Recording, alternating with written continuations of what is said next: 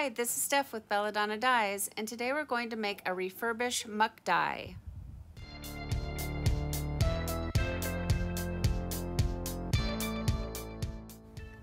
This is that crochet top that I said I thought my daughter would really like. I don't know why I didn't record it. I'm going to blame it on the heat. But I just scrunched it up, secured it with some rubber bands, and then set it down inside this bowl that I got at the dollar store. And these bowls are great for doing muck dyes. I put on my mask, I sprinkled on some soda ash, and now I'm adding some ice.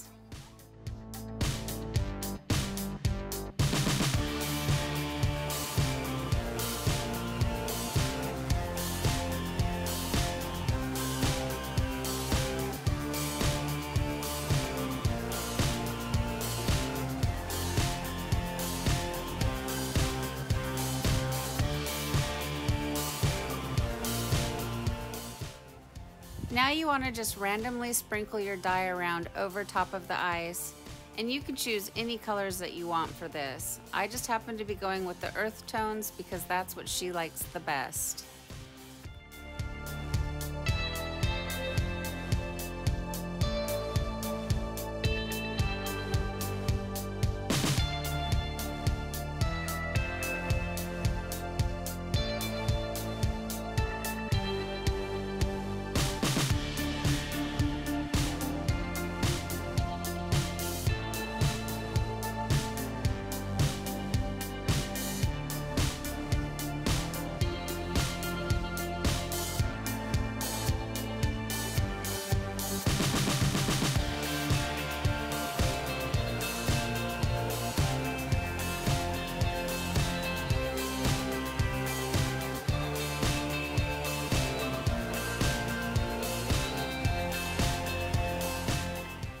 Once you have all the dye on your project, you want to find a spot where you can set your bowl off to the side and just set it and forget it.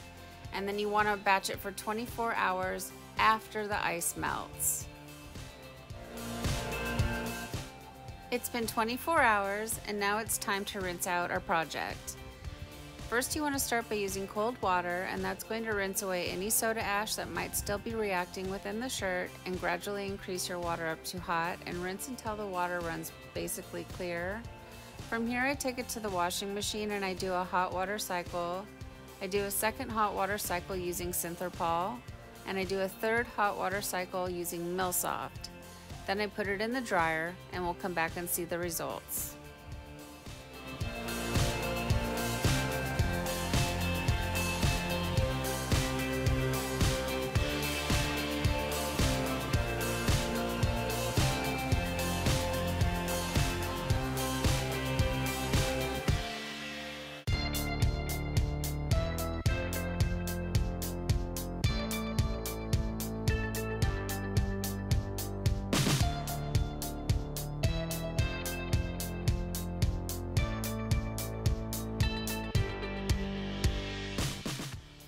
Well, here it is, guys. Here's our refurbished top after it's been washed and dried. And I like it a lot. I don't typically gravitate towards the earth tones, but I think these three colors work really nice together.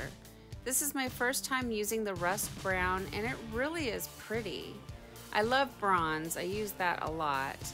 And I think that the moss green is just a nice accent to it. I'm overall very happy with the way this turned out. It looks so much better now than before I started. So, what do you guys think? Please leave me some comments down below.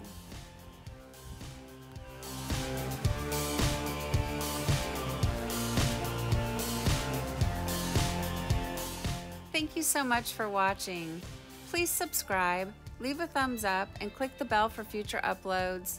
And remember, have fun tie-dyeing.